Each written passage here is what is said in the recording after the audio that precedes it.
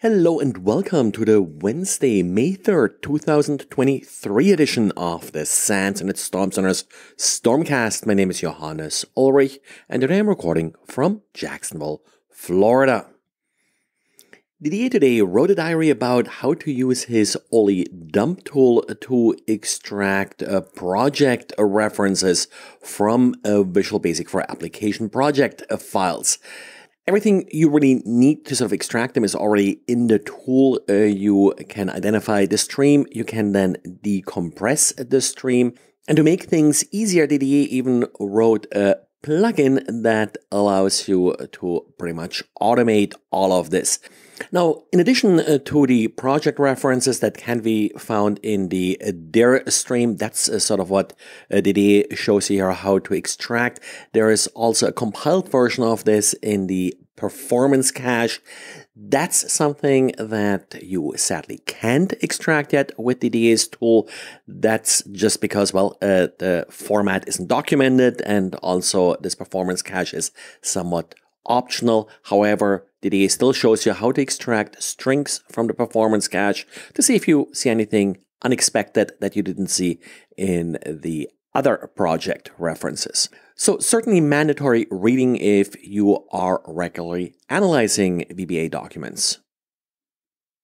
And FRRScout wrote a blog post about some newly discovered vulnerabilities in the FRRouting project. FRRouting project is an open source implementation of routing protocols, in particular BGP. If you're a bit more old-fashioned like myself, you may recognize the name Quagga, and FRRouting was forked from Quagga a few years ago. Now, like a lot of open source networking software, FRRouting finds itself in a number of commercial products as well. The vulnerabilities themselves are not all that super severe, but they can lead to a denial of service of the router. What saves the day here a little bit is that FRRouting by default will only accept these messages from routers to which it has an explicitly configured routing or peering relationship. However, at least for two of these vulnerabilities, an attacker is able to spoof the source IP, and if they can manage to get that packet to the vulnerable router, that router will also suffer the denial of service attack. So something that you do want to address. I don't think this is like super urgent, but of course, denial of service in routing equipment is usually considered a higher priority than just your average run-of-the-mill denial of service vulnerability. Now we've got an interesting new vulnerability affecting JSON Web Tokens. If you're not familiar with JSON Web Tokens, they're very commonly used for authentication and access control in modern web applications. They consist of a header telling you what signature algorithm was used.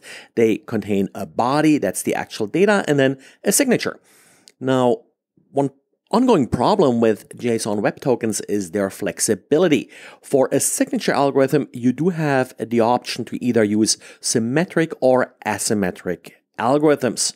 For symmetric algorithms, of course, the same key is used to create a signature as is used to verify the signature. And a common problem here is that if you verify a particular signature, you may use a key that was really only intended for asymmetric encryption and then use it to verify a symmetric algorithm. That's usually referred to as algorithm confusion, and the way this is exploited is that an attacker is getting a hold of a public key, uses this public key that's intended for asymmetric encryption to create a symmetric signature, uses a symmetric algorithm, and then the receiver of the token is verifying the key, using that symmetric algorithm. After all, that's what the header tells it to use, and then uses the same public key, which will work.